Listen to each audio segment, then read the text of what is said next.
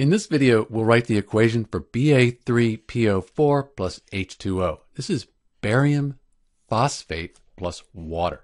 So first off, we'll take our solid barium phosphate and we're going to put this in liquid water. So we want to see what happens.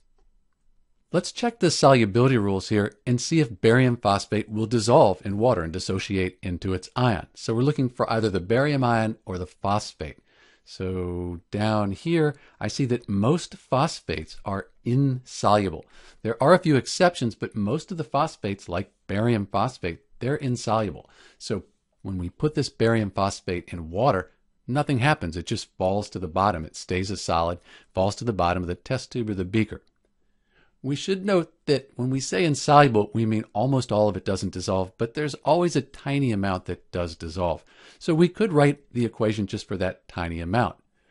Barium's in group 2, that would be 2 plus, and the phosphate ion, the whole phosphate ion, is 3 minus.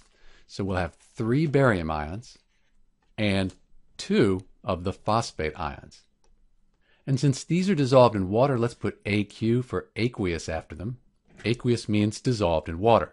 So this is the equation for the very small amount of barium phosphate that would dissolve in water.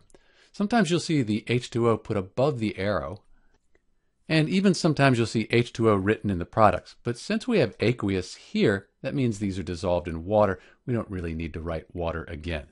So for the very small amount of barium sulfate that dissolves in water, this is the equation we get. But overall, almost all of the barium phosphate will remain a solid because it's insoluble. This is Dr. B, and thanks for watching.